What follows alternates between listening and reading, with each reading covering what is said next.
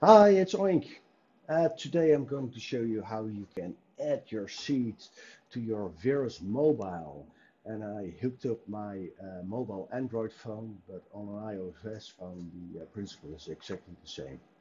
There's our phone and there's our Verus Mobile. I'm going to open it. I already have profiles in it if you, as you can see right here.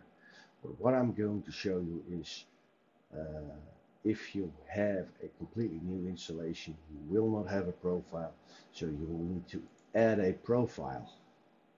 And that profile, that needs a name. And since we're doing a video, I'm going to call it video. Without space, please. And you need a password, video, and you don't want to set up a password phrase, I guess. I don't know. Video.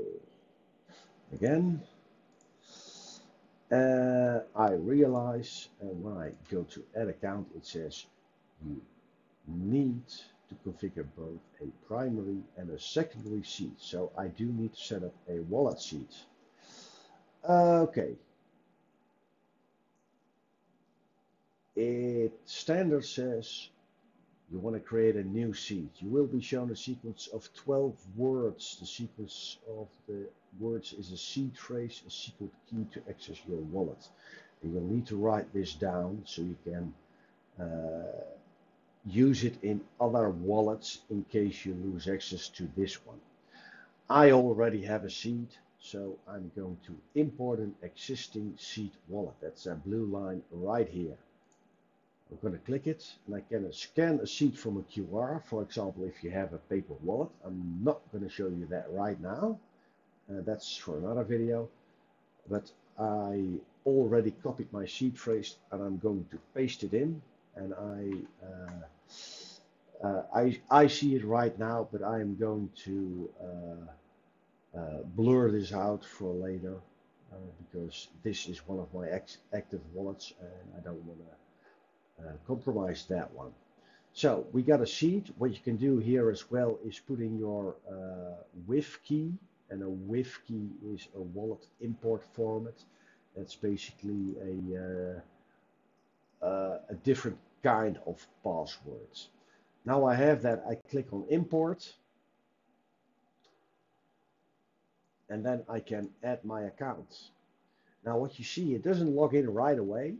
It will just tell you the account is created, and I have to select it. Here it is, video, and I'm going to put in the password I put for it, which I made easy this time just for the video.